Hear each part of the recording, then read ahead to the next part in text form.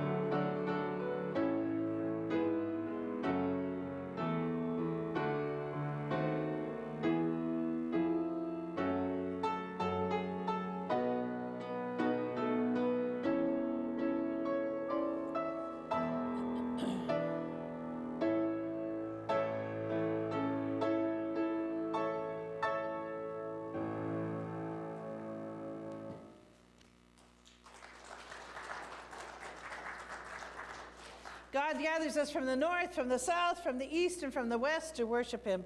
Will those who are able please stand as we worship God together.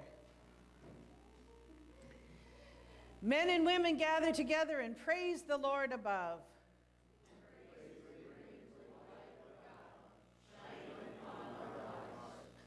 Young and old gather together and praise the one in our midst.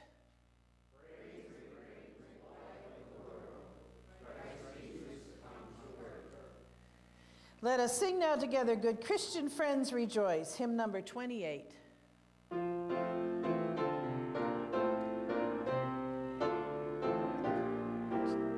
Just a second. Did I forget to put it in?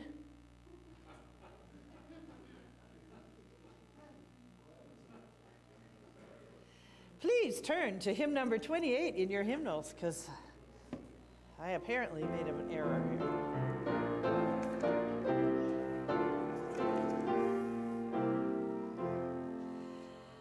Good Christian friends, rejoice.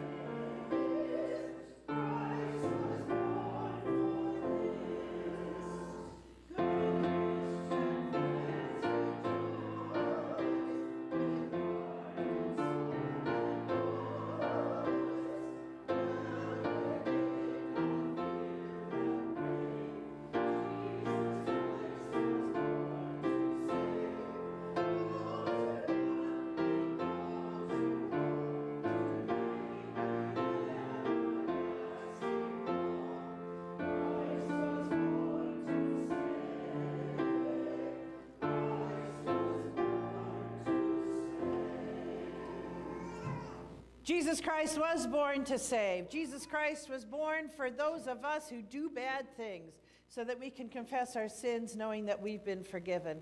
Let us confess our sins now together. O God, with us, you came that our minds might be renewed, that our hearts might be transformed, that our lives might become a living sacrifice. But we believe we are too old, that our best days are behind us. Or we believe that we are too young, that our best days are still to come. Or we believe that our days are too busy with work or children or whatever excuse we can muster. Whatever our reason, our hearts cannot see you, and we continue to wait for your coming to change our lives. Forgive us in that we remain blind to your presence in our midst. Renew our minds, transform our hearts, and move our bodies to be those living sacrifices for your sake. Amen.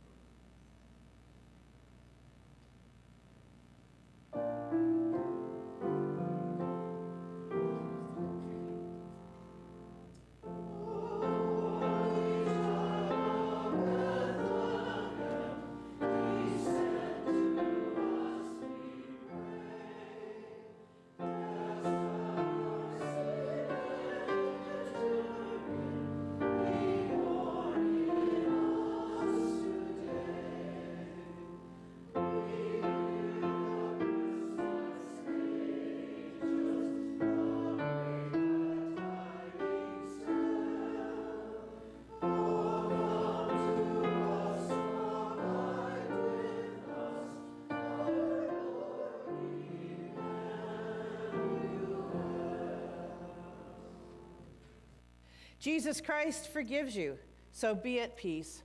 Offer Christ's peace to one another.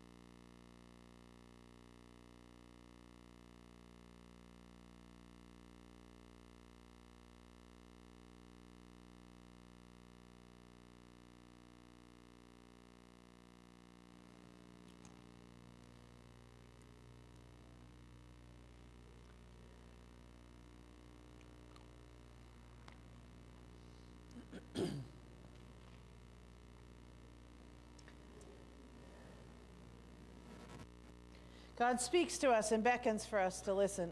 Let's prepare our hearts to hear God's word by singing the last verse of Away in the Manger.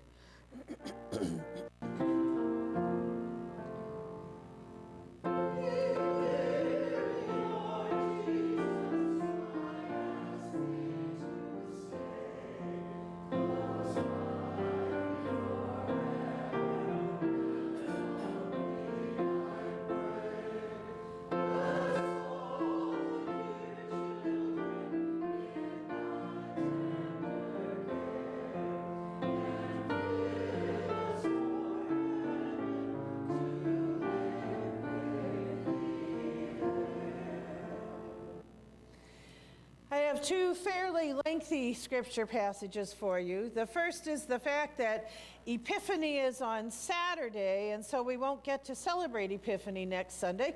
So we're going to read that passage in Matthew 2, and then we're going to read the passage that was appropriate for today. From Matthew chapter 2.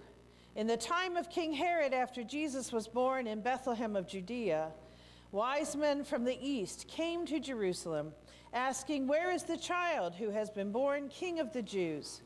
For we observed his star at its rising and have come to pay him homage." King Herod heard this. He was frightened, and all Jerusalem with him. And calling together all the chief priests and scribes of the people, he inquired of them where the Messiah was to be born. They told him, "In Bethlehem of Judea, for so it has been written by the prophet. And you, Bethlehem, in the land of Judah, are by no means least among the rulers of Judah. For from you shall come a ruler who is to shepherd my people Israel." Then Herod secretly called for the wise men and learned from them the exact time when the star had appeared.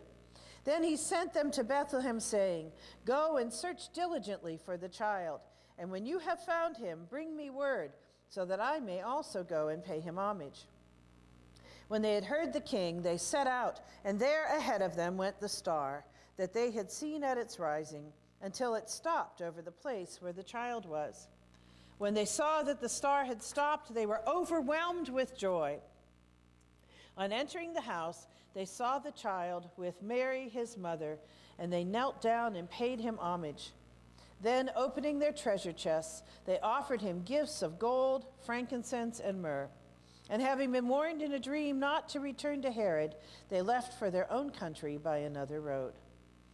And then from Luke 2, we read these words. When the time came for their purification, according to the law of Moses, they brought him up to Jerusalem to present him to the Lord.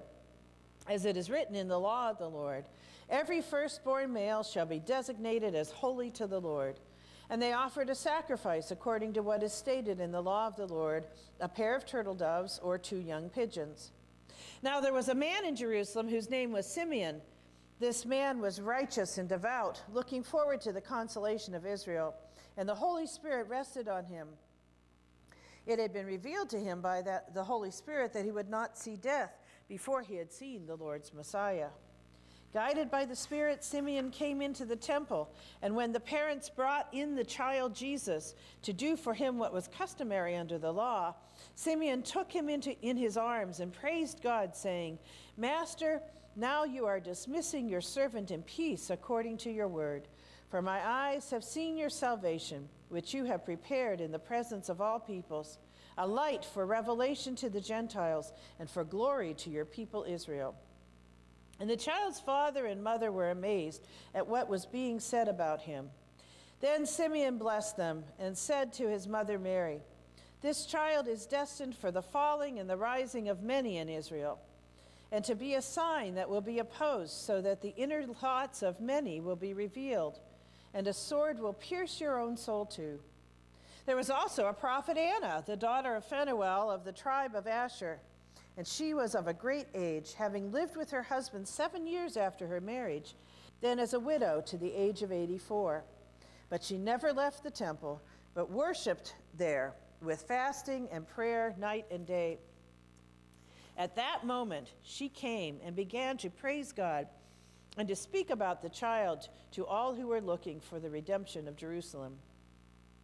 When they had finished everything required by the law of the Lord, they returned to Galilee, to their own town of Nazareth.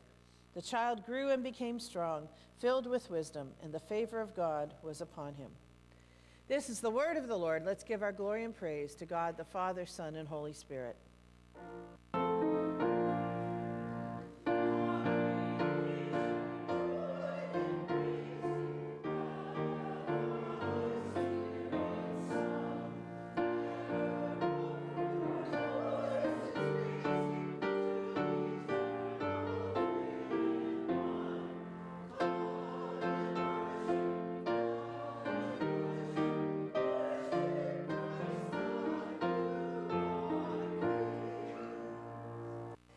Well, as I know you all know, today is New Year's Eve. In mystic circles, they often call this the time between times, because it's not the past and it's not the future. And what do we do this last week of the year? But we spend a lot of time looking past at what happened this past year and looking ahead to what we think might happen in the future. And we sit here on this day between the past and between the future. You know, there are two kinds of people in this world.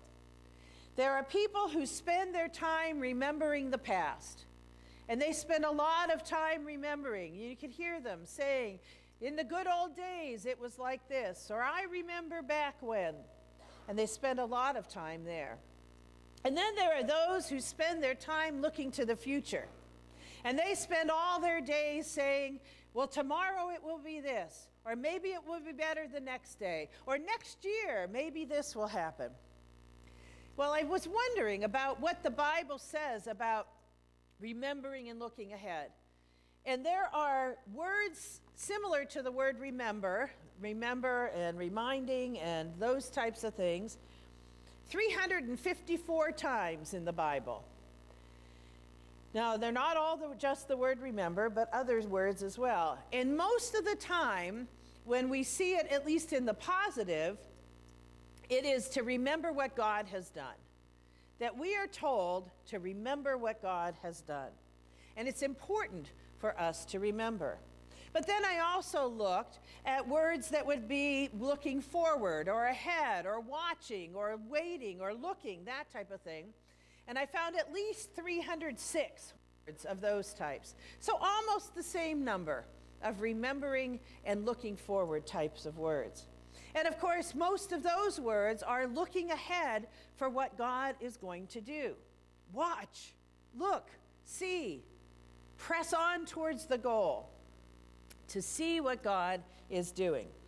And in reality, we need both of these people. We need people who remember the past to keep us grounded, to keep us remembering that things will get better, to remind us of the mistakes that we've made in the past and how we might be able to do things differently.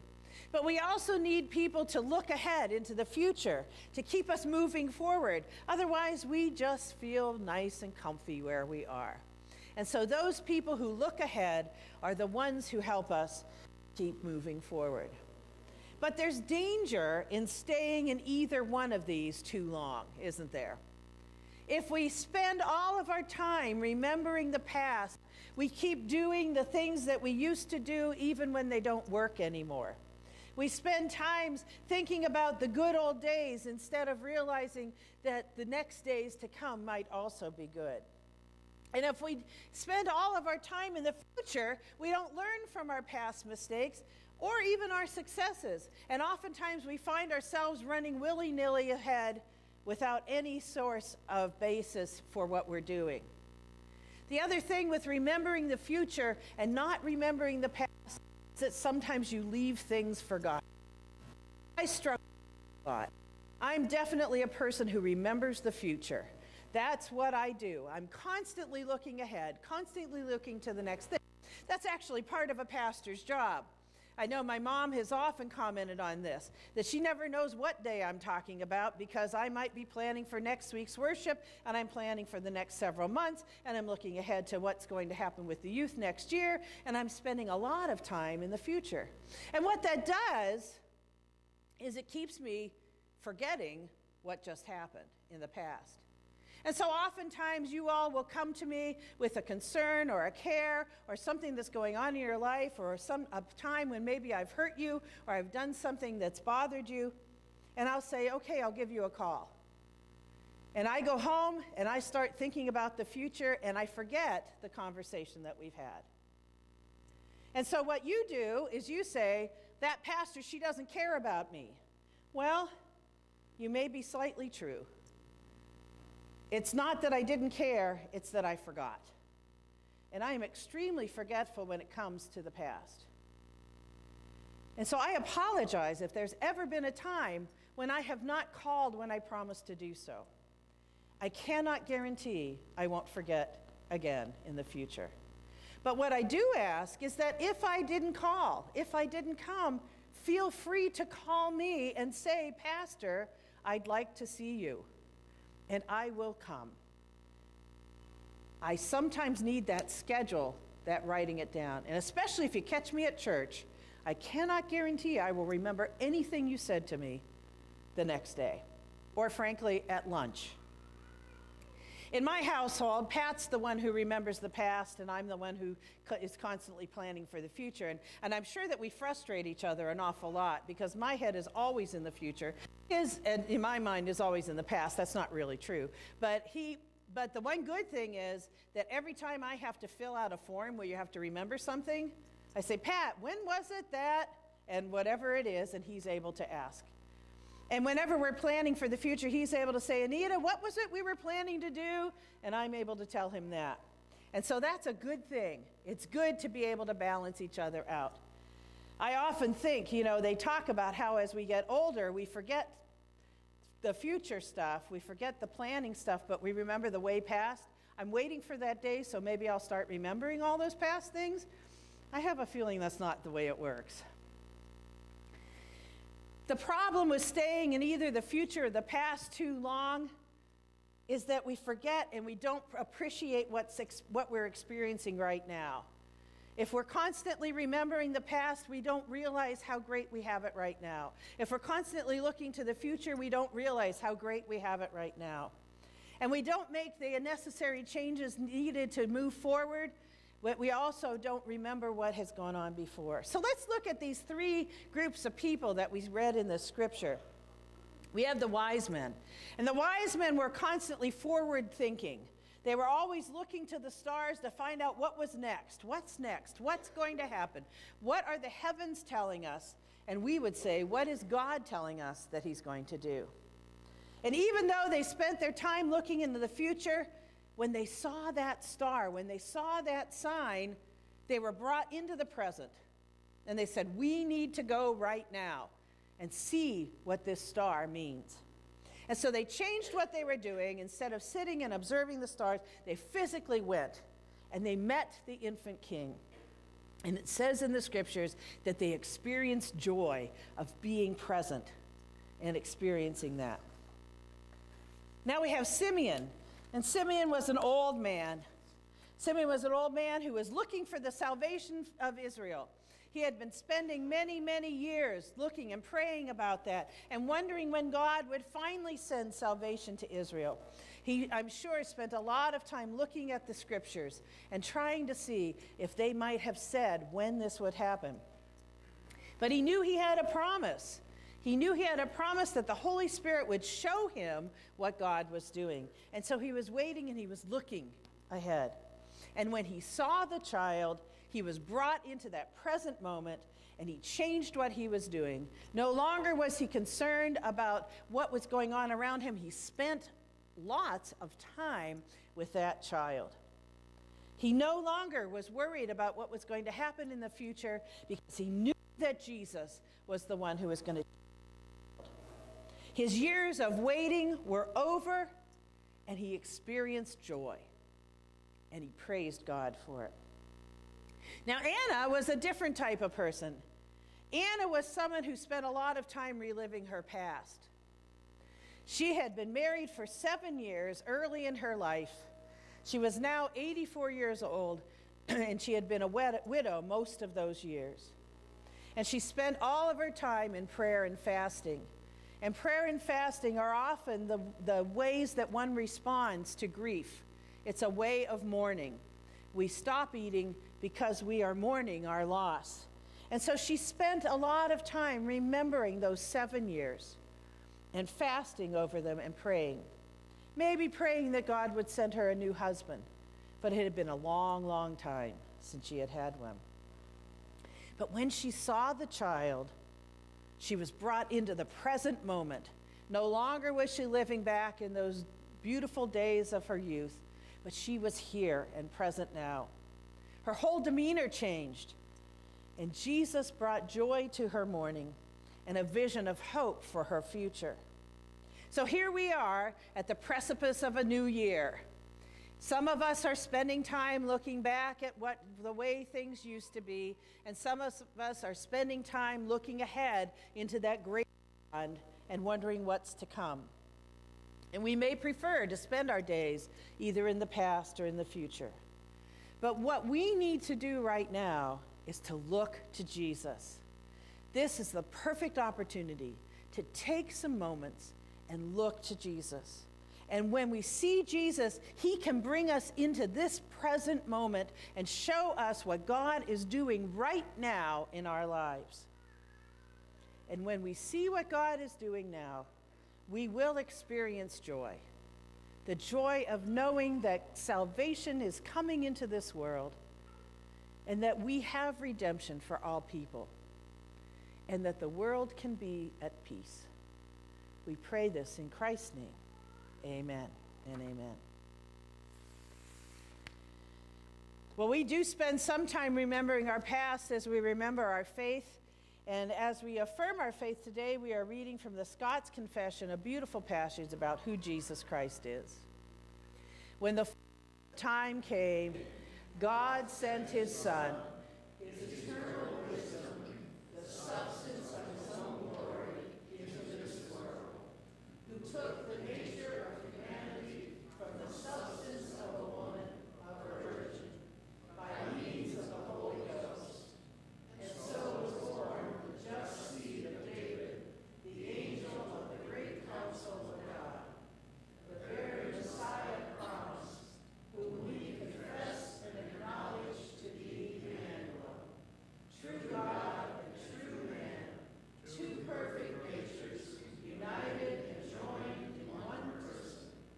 We acknowledge and confess that this wonderful union between the Godhead and the humanity in Christ Jesus did arise from the eternal and immutable decree of God, from which all our salvation springs and depends.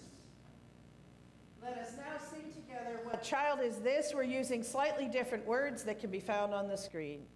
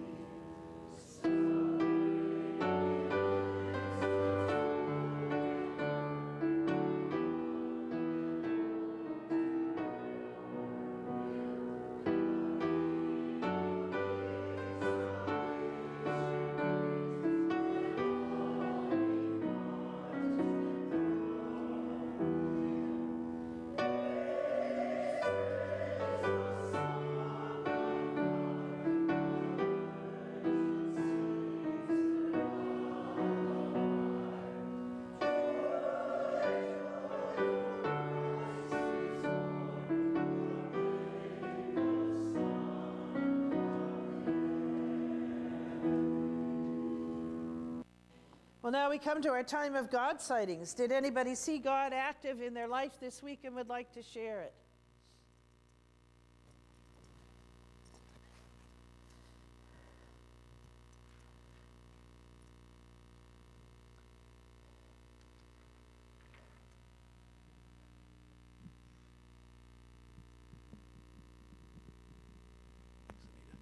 Thank you. I hope this is the appropriate time, but many of you may know that I had knee replacement surgery right before Thanksgiving.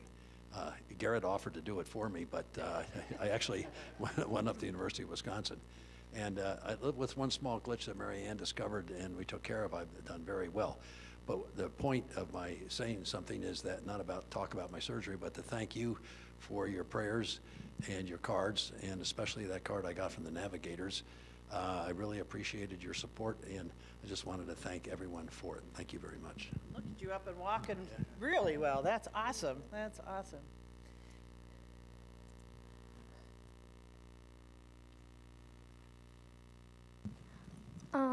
My Aunt Heidi and the girls are here, and so it's just nice to see them. They came from Greece, so.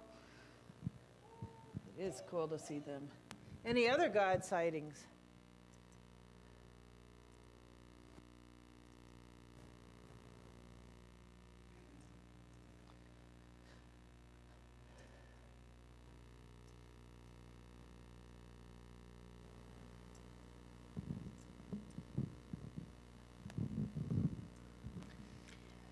This past week, as the snow fell, the beauty of all the white purity falling down from the sky, even though scientifically I know it's not pure snow, but the purity of God that blankets us and keeps us safe is a reminder that God is truly all around us.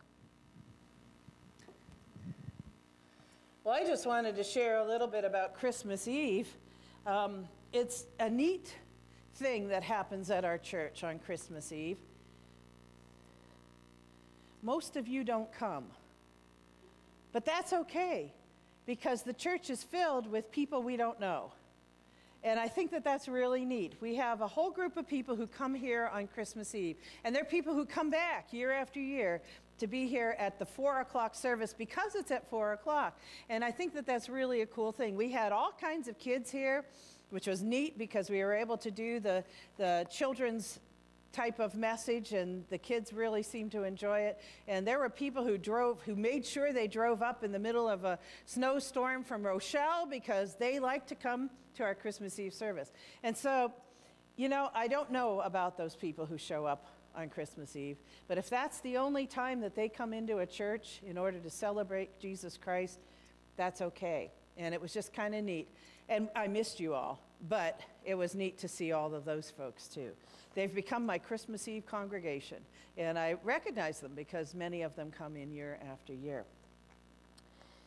Darrow is coming along in his recuperation, yes. It's not going as quickly as he would like because, of course, he would like to be walking like you, John, and he's still only a couple of weeks out from surgery, and so he's not happy with the pain that he's experiencing, but he's coming along, making more forward progress than backward at this point, so that's good. We want to continue to keep Jean Meissen in our prayers. She's been having some complications after her surgery and has just had a slow go of it. She's still at Rockford Memorial and will be for at least probably the rest of this week, at least a number of days. So keep her in our prayers as well.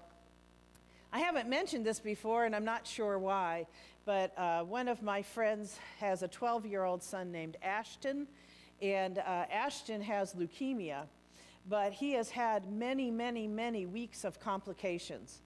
His lungs keep collapsing. He's had fluid on his brain. He's had different kinds of swelling. His eyes have been going all fluey, and so he's had a lot of complications. Unfortunately, with every complication, they have to push back when he gets his chemotherapy. And so if you could keep Ashton in your prayers, I know his mom and he would really appreciate it as he's going through that. The other thing is we have been praying on and off for Mindy Durbin. Mindy had a relapse, unfortunately, but you know, she called me yesterday and she said, I went to my parole officer and said, put me in jail because I'll be safe there and I'll stop using. And so she went to jail and she said, and don't let me out until they find a rehab for me. And so that has happened, and she's down in rehab in Bloomington, and we'll be there for the month. So please be praying for Mindy that this is the time. She says, I can't relapse again. And so we need to pray that she truly gets the strength that she needs with faith in order to make it this time and make this the last time that she is in this kind of recovery. Are there any other joys or concerns that we want to bring to the Lord? If not, then let's, oh, there's one. Oh. This Peggy? About Peggy? She had back surgery a couple weeks ago, and she's home and she's doing a lot better. We even went to Cherryvale for a bit yesterday, and that wore on her some. But she's coming along, maybe slower than what she'd like, but she's gaining. Good, good. Then let's come to God in prayer.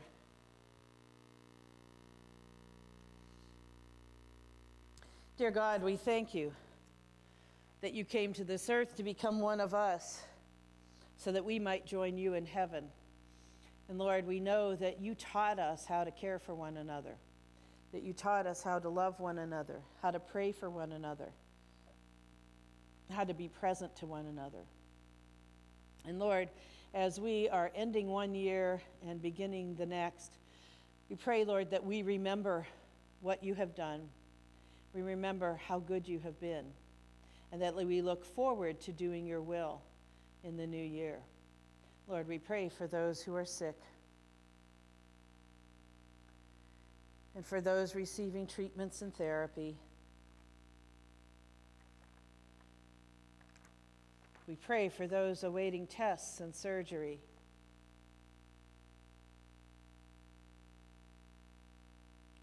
We pray for those in the final days of their life.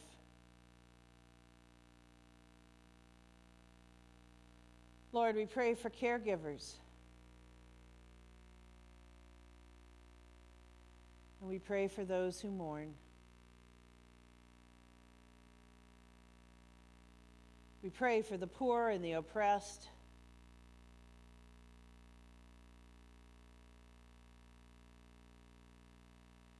We pray for those who are struggling to find work or a home or clothing or food. We especially pray for those who have no place to go in this cold, cold weather. Lord, we pray for those who are fighting against mental illness and addiction. And for those who are so overwhelmed by life that they are thinking about taking theirs. Lord, we pray for those who are living in violent places, and for those dealing with human-made and natural disasters. And we thank you and pray for those who put their lives on the line to help us when we're in trouble.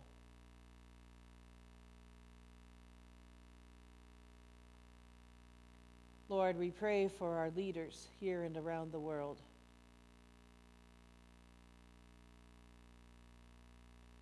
And we pray for your church, that we can continue to be a light in the darkness, that we can continue to be the place where people go to experience peace and love and joy. We pray this and all these things in the name of your Son, Jesus, who taught us to pray, saying, Our Father, who art in heaven, hallowed be thy name. Thy kingdom come, thy will be done, on earth as it is in heaven. Give us this day our daily bread, and forgive us our debts, as we forgive our debtors. And lead us not into temptation, but deliver us from evil. For thine is the kingdom, and the power, and the glory forever. Amen.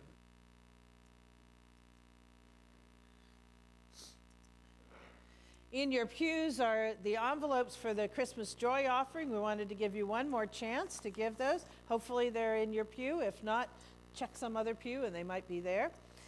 Christmas Joy Offering helps pastors who are going through a difficult time, maybe because of illness or some other reason.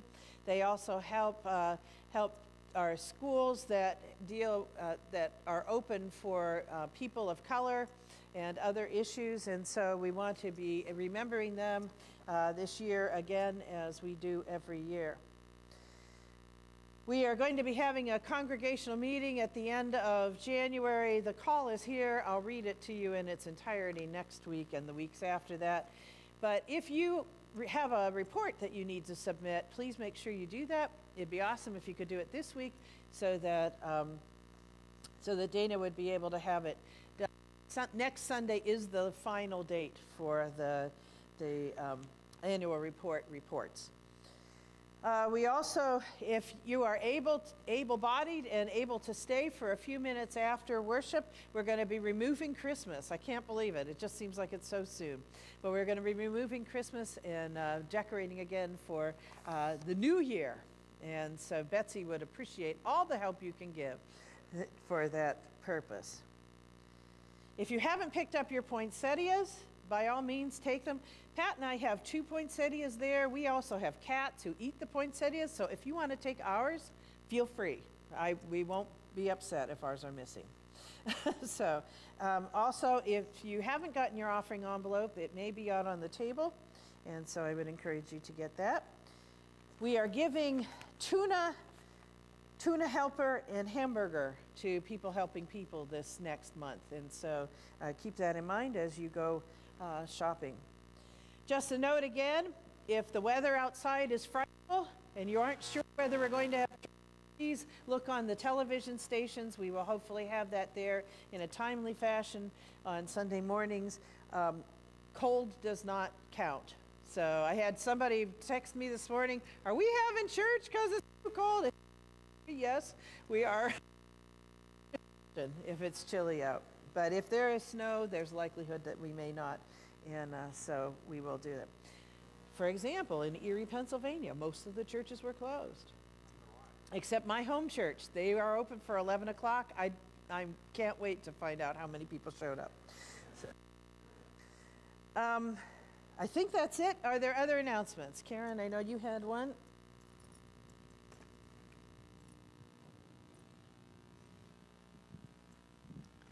The Women's Association will have an officers' meeting next Sunday, immediately following the 10:20 worship service.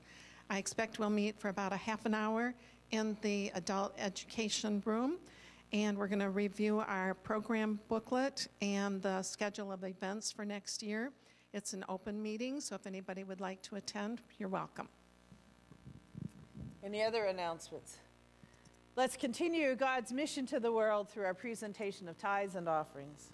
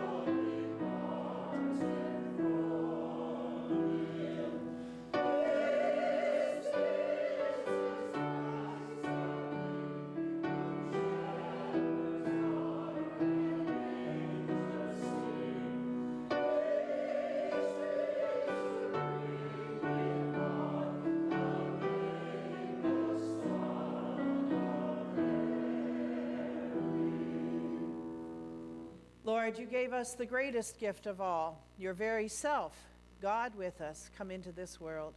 May we continue to be your eyes and your ears and your hands and your feet as we offer our gifts and our lives to you to do your will, to bring your glory and your peace to this earth. We pray this in Christ's name. Amen. And now let's sing together the first Noel. It's a long song. If you want to sit down during part of it, feel free.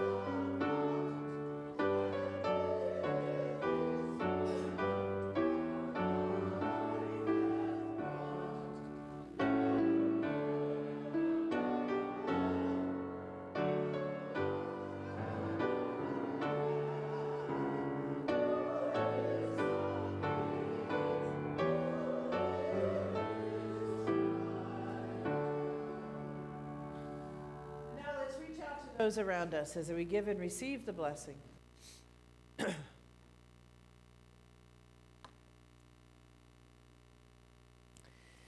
The grace of Christ attend you, the love of God surround you, the Holy Spirit keep you, that you may live in faith, abound in hope, and grow in love, both now and forevermore. Amen.